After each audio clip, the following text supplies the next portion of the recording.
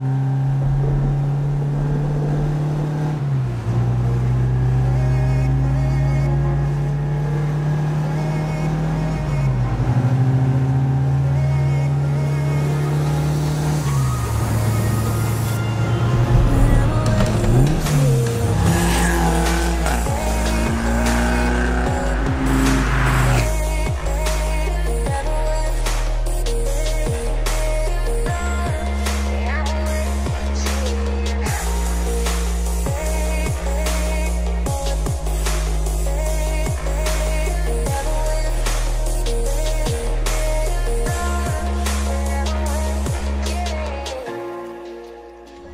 found this car in a barn about 4 years ago. Previous owner restored it mostly. It was sitting in the barn for about 10 years. We got such a good deal and had to pick it up. Hello everybody, my name's Eric and this is my 74 VW Super Beetle.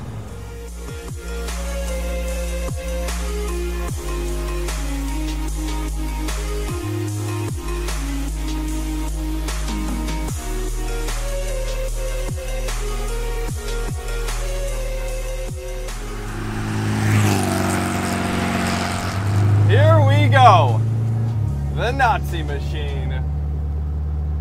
All right, you guys, 1974 VW Super Beetle. Slightly modified, and when I say slightly modified, I mean it's like moderately modified, and the owner of this car, Eric, has big plans, and he's gonna stick a supercharger in that, but I'll let him talk about that. Let's go for a drive and see how it performs. Second gear. Oh, it goes pretty well. The carburetor's very finicky, so you really got to ease into throttle to get smooth power. But once you do, 75 horsepower has never felt so good. It revs to a staggering 5,000 RPM. Oh man, this is great. Now I'm getting the hang of it. I just got to put myself in that 911 mindset, you know? Lift off, going into the corner, the back rotates around. Of course, it's all happening in slow motion in the Beetle. The muffler's literally scraping on the ground. Unfortunately, I'm sorry, Eric, I definitely scraped your muffler a couple times, but I can't help it, it's that far off the ground. What do you want me to do? It smells a lot like gasoline. If I start saying some funky stuff at the end of this review, you know why. It's because I'm high as a kite.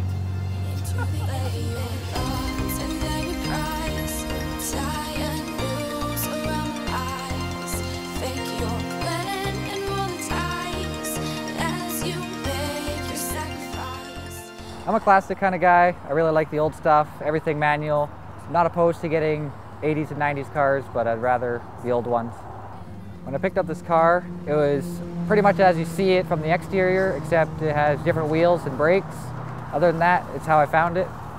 So for all those wondering, a Super Beetle has McPherson strut front end, then it handles way nicer than the old torsion bar setups the Bugs used to have.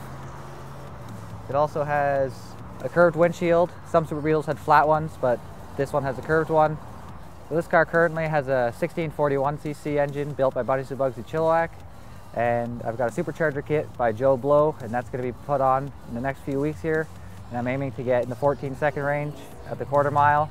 It currently does 18.5, and the original motor did 23 seconds, which is pretty slow.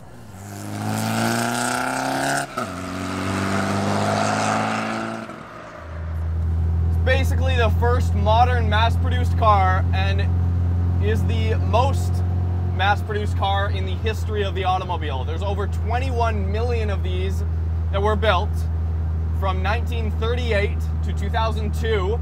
It is a Super Beetle, which is a whole 2 inches longer than the normal Beetle. I apologize for the yelling, you guys. It's very, very loud in here. So a brief history on the Beetle, if you guys don't know. Back in 1938, this man named Adolf Hitler had the concept and original idea for a vehicle for the masses that every person could drive and afford in preparation for the new Autobahn highway system across Germany. Thus, the Beetle was born. Now, the lead engineer on the Beetle project, his name was Ferdinand Porsche. So obviously that's where the 911 jokes come in. So this and the 911 are basically the only two modern rear-engine vehicles.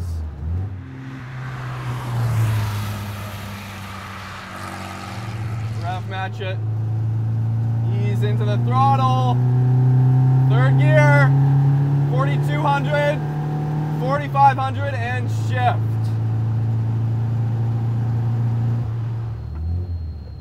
Wow, this thing is a little bit of work to drive. Steering wheel's really small, which is nice. I would say it feels like a go-kart, but it's not all that planted. Like the steering, little bit on center here, that does absolutely nothing. But then because it is manual steering, you feel immediately when it actually starts moving the front wheels. The pedal box down here is super small, so even with smaller feet and smaller shoes, when you come up off the gas pedal, you almost always like scrape against the brake pedal. And then you gotta watch out for the high beam light, which is in a very interesting location below the clutch pedal. So to hit the high beams, you have to literally put your foot around and behind the clutch pedal and tap this light. I mean, automotive technology has come a long way. Case in point with this vehicle. Pretty cool car. I mean, obviously, this car is like a kind of a joke, I guess, in the automotive world, like from Punch Buggy. I mean, the way these things are, they've been immersed in pop culture over the years and have been made into this really cool kind of classic cult following of a vehicle. It drives fine. Aside from the spine-crushing seats here that are literally killing my back every mile, it's a really fun car to drive. It's really fun. The experience is pretty great. There's no modern amenities. All you got is yourself in the car. It's really rough. New Golfs do interest me, especially the new Golf R, and actually the new GTIs come in a Viper Green, which actually the 75 Super Beetles had as well. I personally dropped the engine to have it built the first time. It's 4 bolts, 3 wires, fuel line and a throttle cable. Super simple, anyone could do it. With the supercharger, I should be getting about 100 horsepower and 150 foot-pounds of torque, which will really wake up this car, and I can't wait to have it done. So on the interior, from a stock Bug, it's got no rear seats, it's got an Equus tack, vintage speed shifter, a 4-wheeling steering wheel, and some RCI bucket seats. They are meant for the drag strip, and I would not recommend ever getting them for your daily driver. This is a square wheel setup. These are 4x130 bolt pattern, which is a VW Bug bolt pattern, and some old Porsches had it too.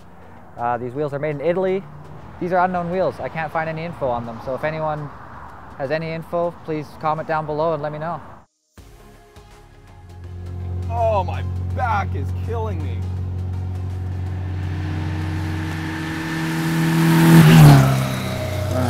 Oh, I'm gonna need some physical therapy after this drive, you guys. Not good. Now I know why Germans are all miserable. No, I'm kidding.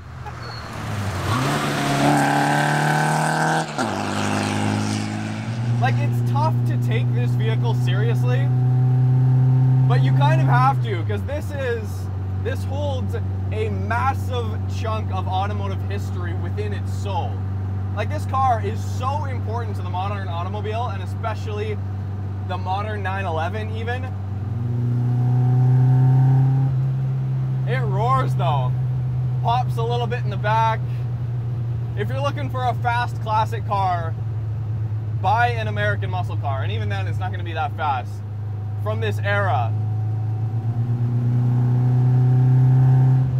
Like, this is the last car that I would expect to take to the drag strip, but more power to you, Eric, for doing something like this. I mean, it's a really cool build. I mean, I don't think it's like anyone's duty to restore and keep these cars alive. There are so many of them. Now, there are a lot of differences from year to year with the Beetle. and probably a lot of you guys are the same as me in that you see a Beetle, it's a Beetle, right? But we already had a guy come up and he's like, oh, is this a 74? And yeah, it's a 74. Like, he just knew right away. I mean, the nerds are out there. As with any cult kind of following with a vehicle, no ABS systems to fail you or traction control. You're gonna lose your voice though. Seems very healthy though. I've got to give you props, Eric. It feels very healthy.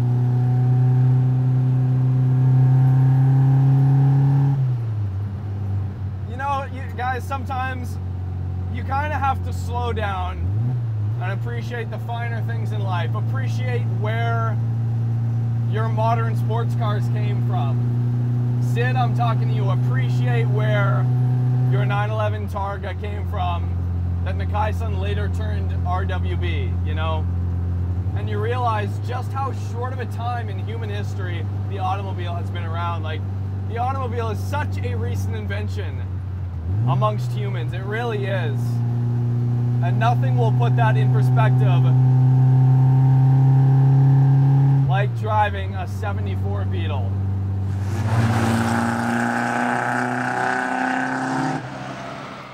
I've pretty much just daily driven this car and taken it around. I've driven it to Seattle before, and that was an interesting trip. Going there was windy and rainy, and I only was able to do 80k an hour, and on the way back the wind was with me, so I was able to keep at normal speeds. I just want to give a big shout out to all those people that have helped build this car, especially Buddies of Bugs and Extreme Dreams Auto, and anyone else that has helped, just a big thank you.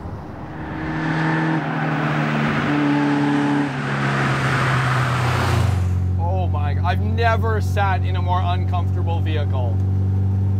Never in my life. But again, never in my life have I ever had so much joy in such an uncomfortable vehicle. Not a performance car. This is not a sports car.